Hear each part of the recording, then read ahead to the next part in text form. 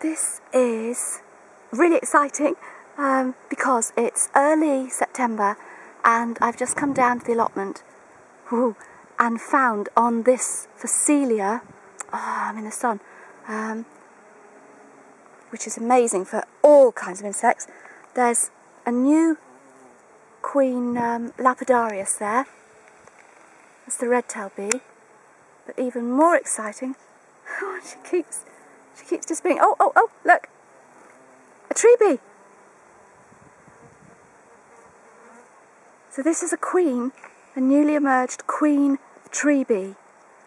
I've never seen one of the queens before. I think it's a queen anyway, because all of the tree bees, this is b.hypnorum, and all of the tree bees that I've seen before have been quite dinky.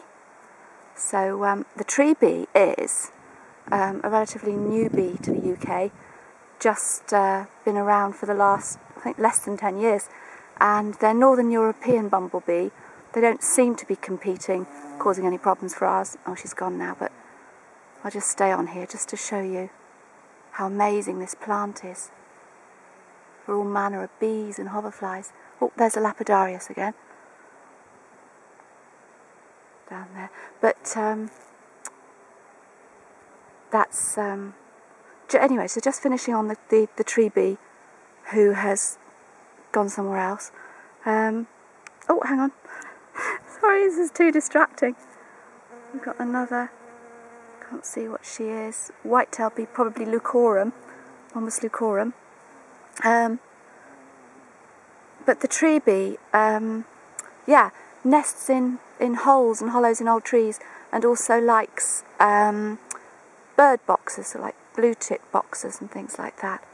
So a very, very distinct bee. I don't know if you were able to see properly, but they have a very, very ginger, orangey thorax, and then a black abdomen with a white tail, like a tricolor. There's no other bee that looks quite like it. So I didn't expect to see that, but what I had wanted to do was just show you what phacelia looks like for anyone who doesn't know what phacelia is. This is one of the best plants to plant for bees of all sorts, bumblebees, honeybees. You have to plant it in great big patches like this if you want to attract honeybees, because they're not going to bother going back and doing a waggle dance unless they see enough plants to attract a lot of the other bees in the hive. I'm just going, yeah, I've seen the tree bee again, so here we go. This is really, really exciting. Where is she? Oh, I hope my camera's working here. Wow.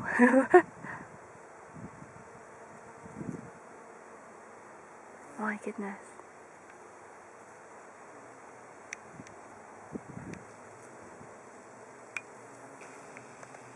She's enjoying this. Got hoverflies here as well.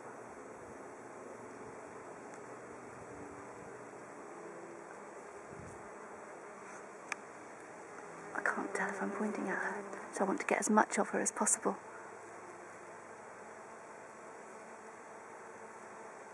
Oh, and here is a little carder bee, tiny little carder bee.